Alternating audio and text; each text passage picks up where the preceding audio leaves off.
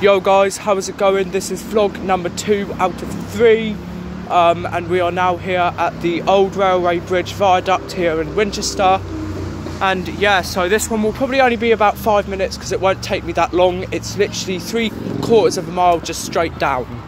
So from here you can get a really good view of St Catherine's Hill, which is where I will be in about the next 15 minutes, which will be the last vlog of today.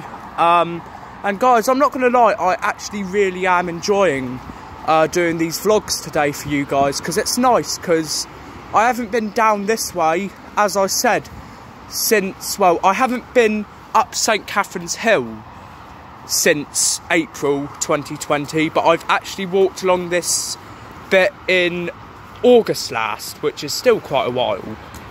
And yes guys, I have climbed up this before, but I'm not going to today because, as you can see, there's quite a lot of people.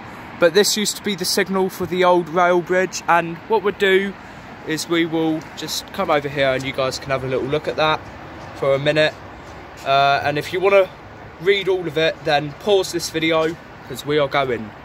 And then just over there, everyone, we have the M3 taking you to Southampton, Portsmouth down that way, and then Basingstoke, Farnborough, Woking and London just that way, because London is 66 miles just that way, guys. So from the centre of Winchester it's about 64 miles, but from here it's 66.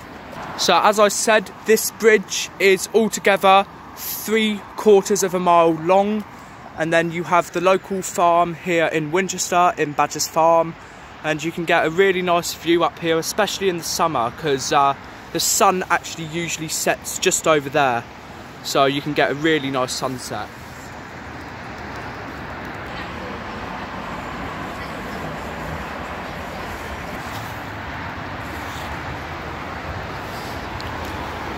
So guys, if you want to know where the actual train line is now, the actual train line is just over there by those trees, just there. And they were moved there in 2013 due to this bridge not being sturdy, apparently. I think it's pretty sturdy. And just behind that tree there, you can see the Winchester Cathedral.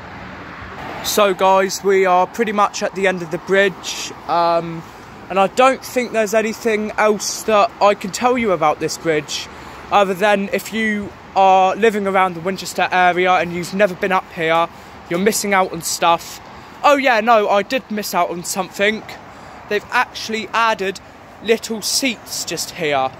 And if you guys are wondering what these little bits are for, it's just in case if you were stuck on this bridge as a worker and a train accidentally came through if it wasn't supposed to, so you could literally just hop up on this, huddle in, and then you'd be safe. But it would be an absolute fright. But guys, that's it. Thanks for watching, and I will see you on the St Catherine's Hill vlog in about 15 minutes.